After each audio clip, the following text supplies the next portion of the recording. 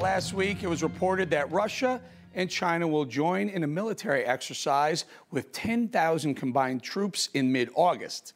Now, this comes on the heels of the United States admitting it needs to change how it shares information on the battlefield because last year we suffered a dramatic loss in a simulated war game in which we failed to stop China from invading Taiwan. And now experts warn there are fears that China could spark a World War III after they boasted the United States would have, quote, no chance of stopping an invasion.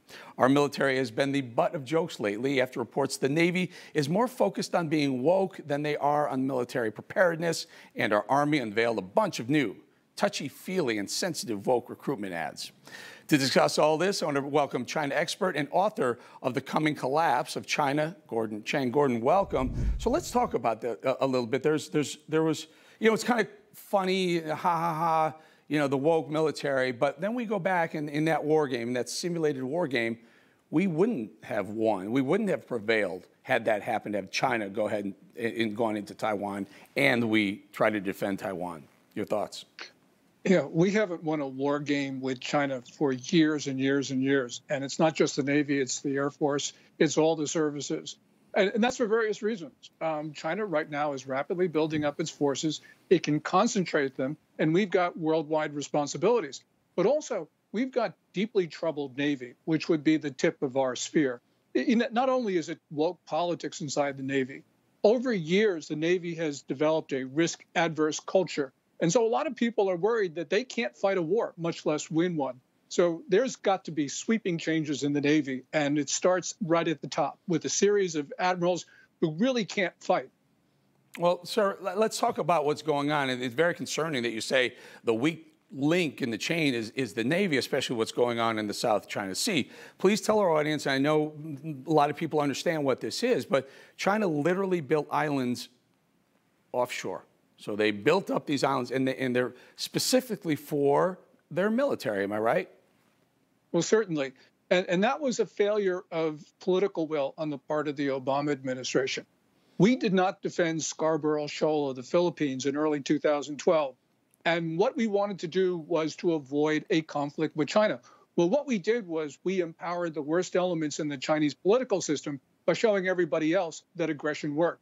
So right after that, they started to reclaim those artificial islands you talked about. They pressured other Philippine features in the South China Sea. And then they enlarged the conflict or area of engagement by going after Japan's islands, the Senkakus, which the Chinese have a claim to, a weak claim. But nonetheless, what they've been doing is they've been making the problem larger for us. And that's a failure of political will in the White House. So we got problems in the White House. We got problems in the Pentagon. I mean, I don't know where we begin. So talk to us a little bit about this recent, hookup between Russia and China. That's when I talk about scary, I think that should scare the bejesus out of most people. Of the two countries that could likely do the most damage to us given a conflict, you're looking at China and Russia. What happens if they do get together? Well, they would be certainly a fearsome combination. And it's not just China and Russia, Eric. It's also their terrorists and their rogue elements. So you talk about North Korea, Iran, Cuba, Venezuela. You could have a problem flare up in, for instance, the East China Sea. And clearly, the Russians would try to take advantage of that by pressuring eastern Ukraine, for instance. Or Iran could go after Israel. North Korea could go after South Korea. This could easily become a global conflict within moments of the initial engagement. One of the weak links, let's call it, in the China military chain would be energy, would be oil, would be the various ways of supplying the energy to their military forces. Russia is flush with oil. What a scary, scary team to be fighting against when they have the numbers of China, they have the nukes in Russia, and then they have the oil to back this whole thing up. I mean, it seems like an unstoppable force. Well, I don't know about unstoppable, but certainly very fearsome because you have both China and Russia for many years now have been exercising their militaries jointly. There have been joint exercises in the South China Sea a couple of years ago, for instance. But also, it's more than just the formation of a working partnership between the two militaries. It's also you got Vladimir Putin and Xi Jinping view the world in the same terms, and they view the same adversary, which is us. So they are closely coordinating. And so we have to assume that they would form a coalition against the U.S. in the case of conflict. Gordon, I have about 30 seconds, 40 seconds or so. Do they have eyes on the prize? Do the Russians and the Chinese together or separately have eyes on turning the United States in some sort of quasi-communist dictatorship? I don't know about the Russians, but the Chinese do. They incited violence on our streets last year. That's an act of war, Eric. And we have yet to impose costs on China for trying to overthrow our government. Okay, and it's not just about the economy. I know they want to be number one. They definitely want to be the world's premier economy. They're not there yet, but that would make them happy. And maybe destabilizing us through war would be the way to do it. Final thought?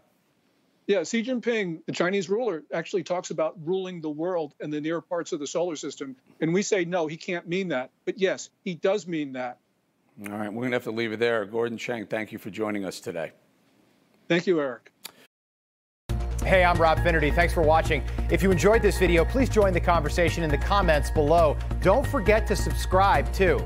Hit the bell icon to be alerted to breaking news. And remember, there's a whole lot more on Newsmax TV, America's fastest growing cable news network. Newsmax TV, where real news for real people.